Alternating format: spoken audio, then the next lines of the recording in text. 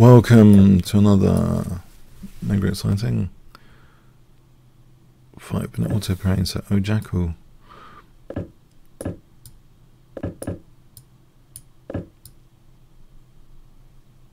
I'm hoping this is a little bit of a, he's just playing King's Engine setup. Alright. So anyway.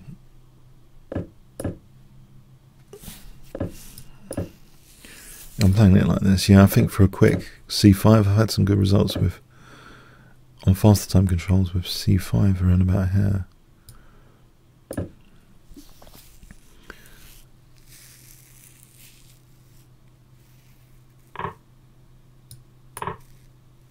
I believe anyway.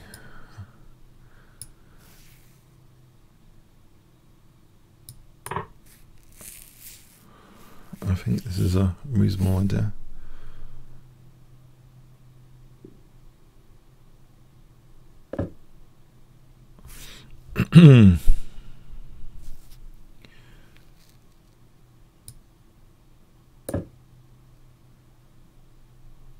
Let's see. I think it looks like a pleasant enough position. Maybe Queen C1 for Bishop A3, actually, a little reverse gear move. Because I want to get onto these dark squares. Also, Knight B6 is interesting. Maybe initially Knight B6. Right.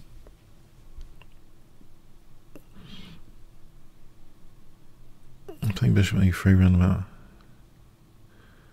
here. I guess he'll play Queen C7 with an eye on H2 later. Why would he want to give up his queen there?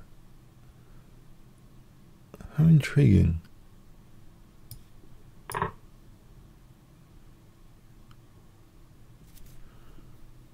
What is this? Okay, that was sorry, check out the master game of today. Yeah, this just happens sometimes in 5 minutes. I don't know. It's Blitz, isn't it? It's skating on ice. It is like skating on ice. You got to like be totally alert. I seem to have an advantage. Queen C7. There's Knight B5. This might have caused them some concern. I see.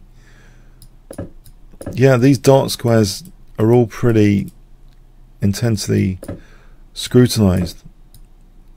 In fact, Queen sack's recommended here. What? Oh! What's going on here? What's going on here?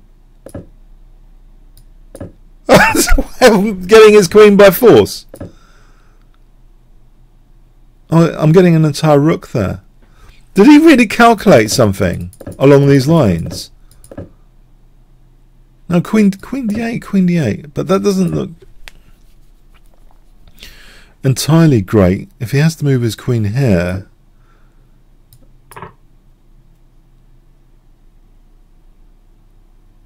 now what's going on here? If takes Knight B6, this looks horrible. This looks absolutely horrible. I think Bishop A3 did have some punch to it. Okay, yeah, those dark squares seem a bit weak. Okay, comments, questions, like, shares appreciated. Thanks so much.